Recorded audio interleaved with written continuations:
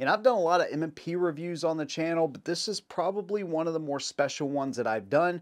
This is a first look at the new Smith & Wesson Spec series. Now, the M&Ps have been out for a long time, and this is actually the 4th year they've done a specialized gun, but there's a lot of firsts in this specific M&P that I've never seen them do, so I'm going to talk about that stuff as well, some of the cool features on this one, and of course I want to hear from y'all after the video. What do you think about this specific gun and the M&P metal, which is what this is based on? How do you like those guns? If you own one, how do you feel about it compared to the standard polymer Smith & Wessons?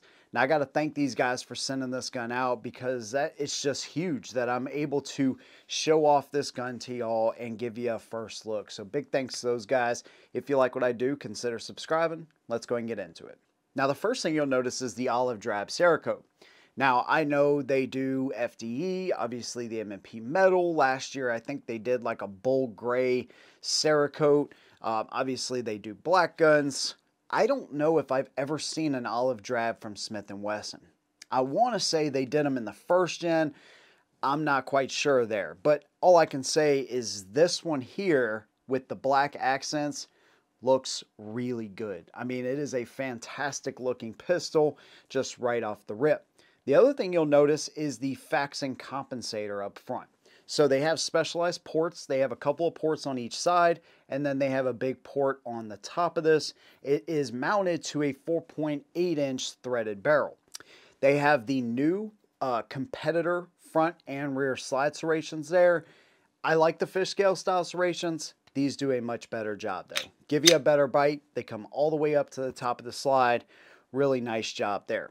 They've also done some lightning cuts on the side and on the top of the slide right there to help with reliability since we're running the comp. Another thing that they did is this is actually the inaugural year for them incorporating Performance Center into this pistol for their limited series. So that's pretty cool. So you're going to get the Performance Center sear, which, let's be honest, the flat face trigger is already good. The Performance Center guys just tuned this thing up to make it feel even better. It's really impressive. If you've ever had a Performance Center, you know exactly what I'm talking about, and this is no different. We have the optic system from the core, and then we have the suppressor height sights to be able to co-witness with your optic. Picatinny rail, of course, reversible magazine release. It actually comes with 4 mags, so 2 17 rounds and 2 23 round extended mags right there. Interchangeable palm swells, just like all of the M&Ps there.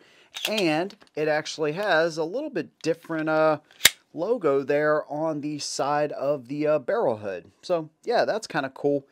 And just like any M&P, by the way, these are night sights, but just like any M&P, you get the 18-degree grip angle, which just makes these so natural shooting at the range. It really is impressive, and it doesn't just go for the full-size guns. For the Shield Easy, the Equalizer, all of their pistols just feel really good and super natural, and getting on target is easy. Now, one thing I noticed with the M&P metal and even the competitor is they're already fairly flat shooting guns, but the competitor is a little bit less felt recoil, a little less muzzle rise than the standard M&P metal that I reviewed, I think it was earlier this year or the end of last year. So having this one on a full-size frame with that comp, I can imagine, and this is just a guess right now, but having shot a lot of M&Ps, this one here is probably going to be extremely flat shooting. You know, I spent some time with some comped pistols over the past year or two, and I know that they will do a really good job. Now, depending on the comp, you may get a little bit of jumpiness in the slide, but typically it will lead to a less muzzle rise and less felt recoil to an extent as well. And so I'm interested to see how this is going to do. So one thing that I will be doing when I get out to the range is I'm going to take the original M&P metal and I'm going to fire these side by side. So make sure that you're subscribed, notifications on, so you don't miss that video, because I'm going to see just how big of a difference this comp actually makes on this gun. Couple of other things, they actually send a challenge coin with the year. It's got the Specialized logo on there, so that's pretty cool. They also have a carambit knife.